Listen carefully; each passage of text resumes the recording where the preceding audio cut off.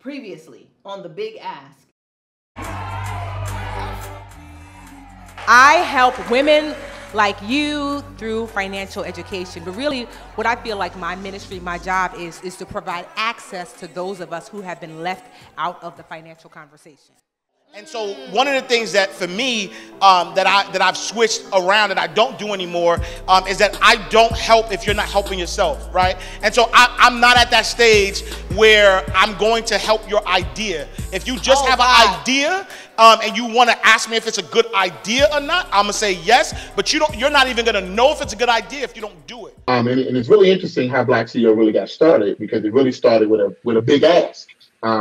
And the big ask was, how could I be more impactful for my people?